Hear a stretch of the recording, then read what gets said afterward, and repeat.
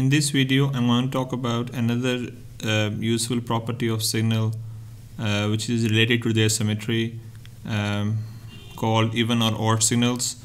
The signal is going to be called even signal if x of t is equal to its time reversal, which is x of minus t, and it's going to be called an odd signal if x of t is equal to minus x of minus t.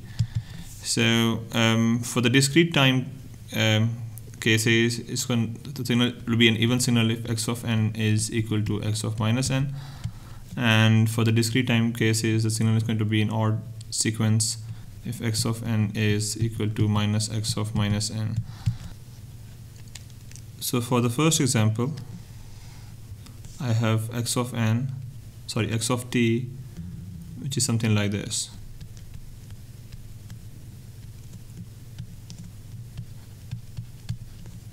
And the question is if that x of t signal is even, odd, or neither of those. So to do this test, we have to first of all find its time reversal function, which is x of minus t. And if we plot its time reversal function, that's going to look like this, which is similar to x of t, and therefore we can say that this signal is an even signal because it has even symmetry. Let's take another example. Let's assume this to be our signal.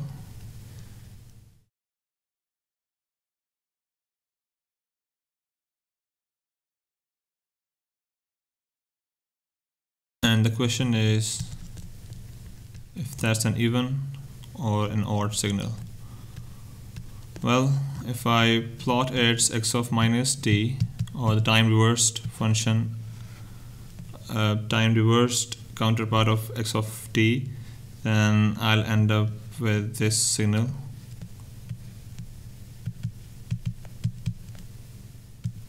And as these two are same, so therefore this signal is also an even signal. Let's take the third example, where we have x of t, which is something like this.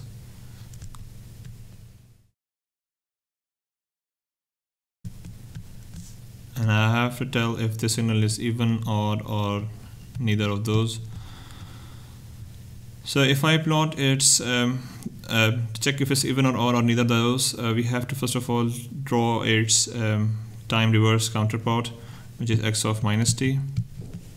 And if you plot it, we are going to get something like this. So this part is going to move, or this part is going to get reflected on this part, this side of the origin, and this part is going to get reflected on this side of origin to plot x of minus t. So if I do that, I'll end up with this one. Now we can observe that these two signals are not same, but if I flip this signal in this direction, I'll end up with this signal here. And the question is, how do I flip this thing in the direction? To do that, I have to find negative of x of minus t, which is like the negative of this one. And when I plot this thing, I'll end up with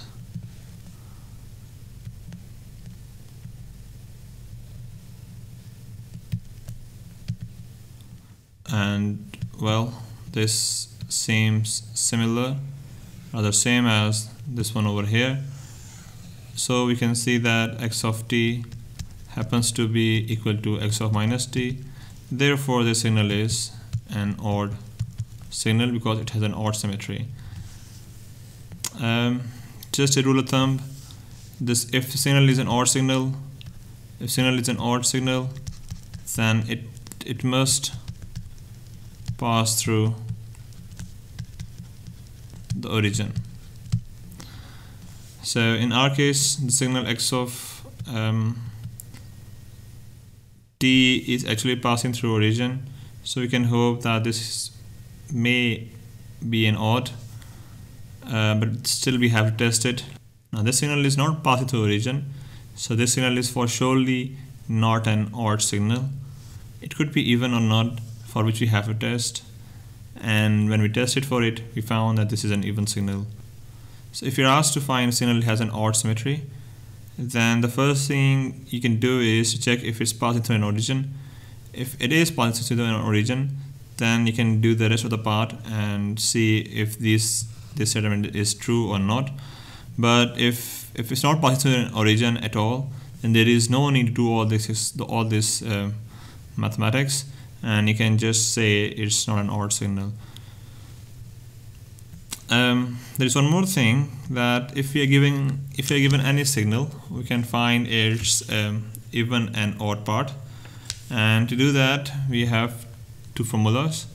So to find the even part of x of t, we have to use this expression, x of t plus x of minus t, and to find the odd part of any signal, we have to use this expression. So that what this part says, that if you're asked to find the odd part of x of t, and if you're asked to find the even part of x of t, so for the odd part of x of t, you have to do this math, x of half x of t minus x of minus t.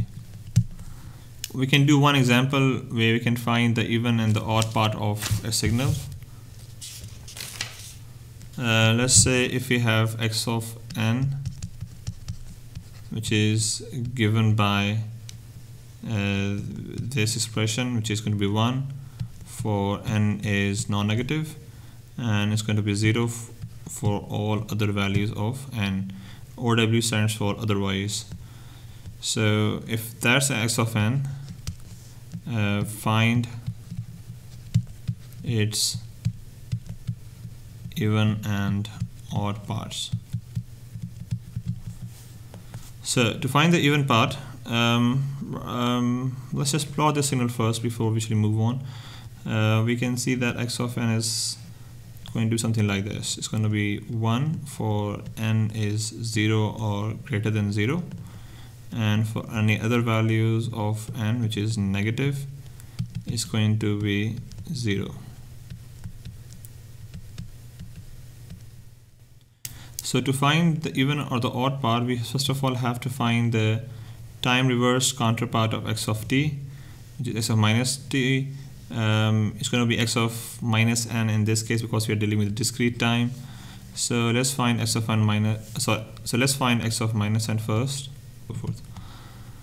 So now to find the even part of x of n, we use the formula even part of x of n equals to half x of n plus x of minus n. So to find x of n plus x of minus n first, we have to add this signal, which is x of n, into x of minus n in a sample by sample fashion, by which I mean that you have to add the value of sample at this position with this value of sample at this position, and you have to add the value of sample at this position with the value of sample at this position, and so on and so forth. And if I do that, I'm going to add 1 plus 1, that results into 2, divide by 2 is going to result into 1.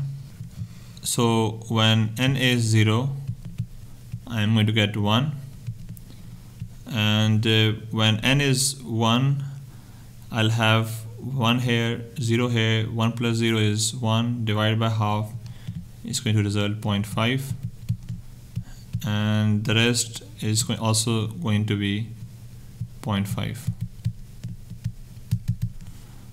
For this side, when n is minus 1, we'll have 1 value here and the 0 amplitude there, which adds up to 1 divided by divided by 2 is going to result into 0.5.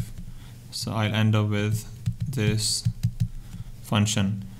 So this is the even part of x of n, which is defined here, and we can also see that the even part is actually an even signal, which makes sense.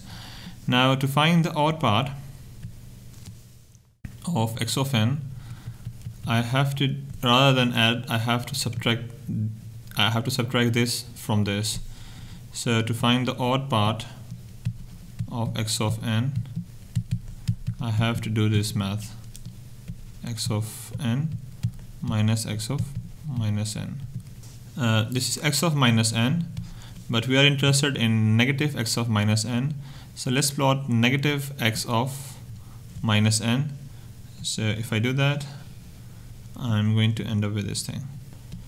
And once I have found negative x of minus n, I just have to add this with x of n in sample by sample fashion. So the value of x of n when n was 0 is 1, and the value of minus x of minus n when n was 0 is minus 1. So minus 1 and 0 adds up to 0, and divided by 2 is going to result into 0. So if I plot, I'm going to get 0 at n equal to 0, and when n is 1, this part is 0 because it has no amplitude when n is 1, and this part is going to be 1 because when n is 1. So 1 plus 0 is 1, and if you take the half of it, I'm going to get 0.5 here. Similarly, it's going to be like this. And for this section, when n is minus 1, I have negative x of minus n is minus 1. So we have minus 1 for this part, and then we have to add into it the value of x of n when n was minus 1, because we are plotting the value for minus 1. For minus 1, x of n is 0.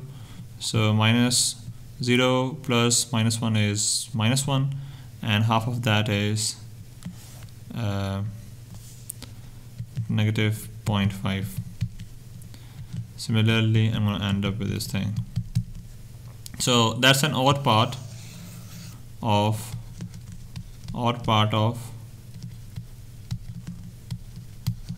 x of n signal, and you can observe that this odd part of a signal x of n is also an odd signal, which is not surprising.